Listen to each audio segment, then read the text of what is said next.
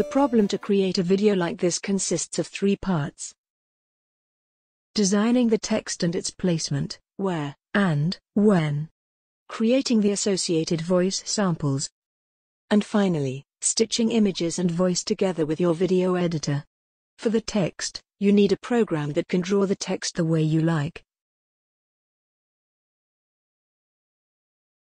and which can export the results as image of a specific resolution. For example, for this 4K video I needed images with a resolution of 4096 × 2160 pixels.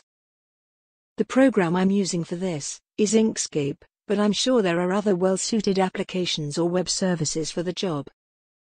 The next task is the artificial voice. Of course you can skip this, if you want to talk yourself. But maybe you don't want even more personal data of you out there? Anyway.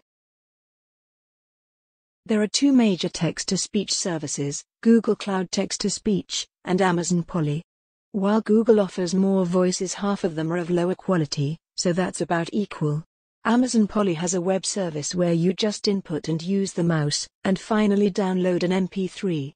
Getting an MP3 is quite more complicated with Google because their offer caters to people that use the service in a program or a web page. So, if you don't prefer a provider for other reasons, and only occasionally need the service, you will have a less steep learning curve with Amazon. Both services are part of their cloud, so you need to register and formally create a billing account, but you pay practically nothing, except when you need really many texts spoken, like millions of characters per month. Finally, you have all images and voice snippets you need.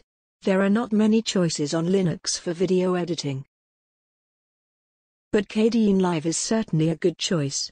The user interface needs more options and slick gadgets in my opinion. But it's open source, and you can change your own copy to your liking.